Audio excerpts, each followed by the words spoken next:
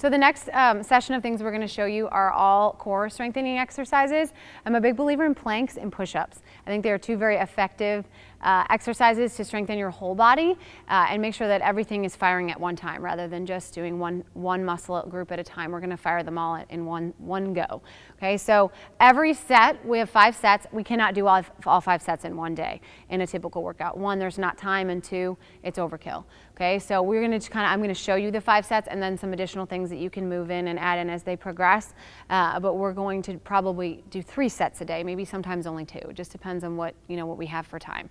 These are also great for like maybe at the end of practice. If you just have an extra 10 minutes and you're like, you know what, we need to get our core going. You can throw 1 or 2 of these sets in, and they're making sure they're stabilizing their abdomen.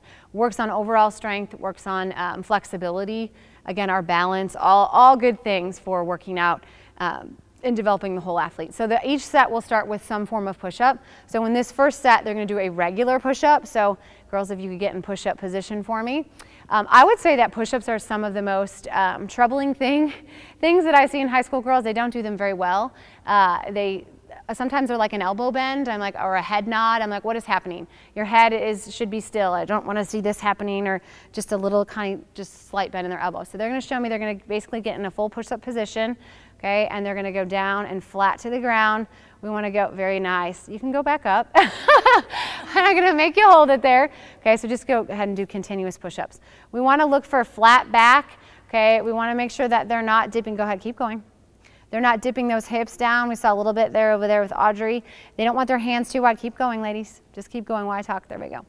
Okay, if they're really struggling, okay, we can always have them drop to their knees. So Audrey, why don't you go ahead and do that? She's going to drop to her knees, but make sure when they do that, you can see all her body weight is forward. Good. Okay, so Morgan is continuing to do them in the full push-up form, and Audrey's got that on the knee. It just takes a little bit of the pressure off the shoulder and makes it a little bit easier. I would rather see a girl do a push-up like this. They call them girl push-ups, but I refuse to do that. Okay, it's a modified push-up.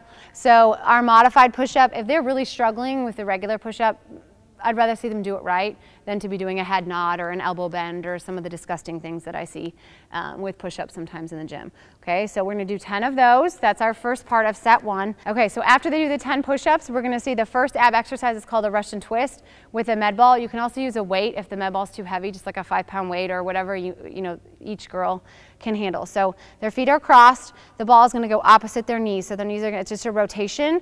They're on the fleshy part of their bottom. Okay, so it's balanced. Again, you can feel that in their core.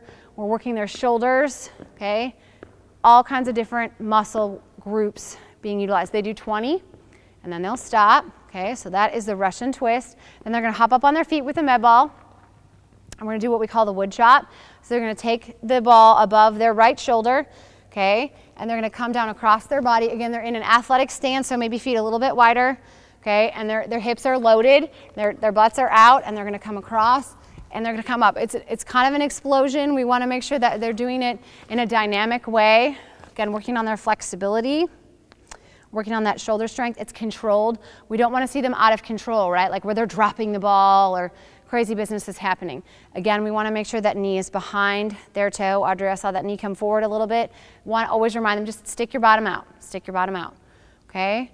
And they're going to do 10 on each side, and they're going to switch. So they're going to go to the other side, and they're going to do the same thing. So 10 on each side. Those are wood chops. Very nice.